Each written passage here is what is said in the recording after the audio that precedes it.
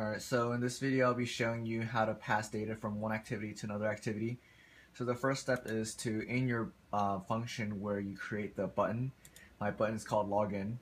So you have to create a new bundle, and this bundle is used to store the values that you pass from one activity to another.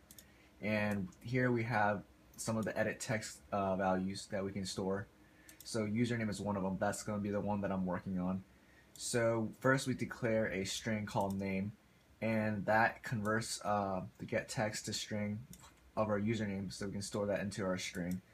And we can use the bundle command, bundle.putString, to place the name into our name. So it takes the first parameter is the key, and then the second parameter is the value that we want to pass to the key.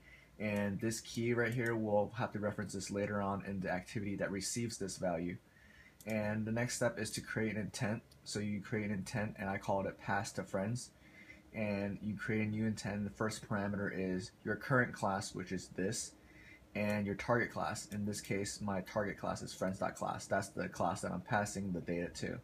So next you call your object pass to friends, and you call .putExtras. Inside is your bundle object, and that ships the bundle to the friends class. And finally, to do the actual shipping, you need to call start activity pass to friends, and that will pass the data to your friends class. So inside friends.java, you need to receive the package. So you also need to create another bundle, and here you can call it the same value, bundle, and you have to call getIntent, which gets the intent from the parent class, and then call .getExtras to receive the bundle.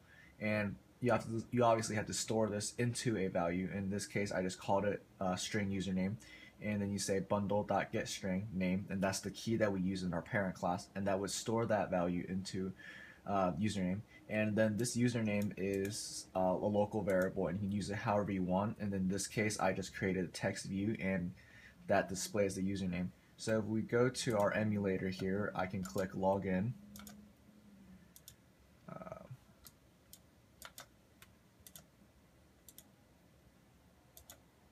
No, just kidding. So stop the video real quick.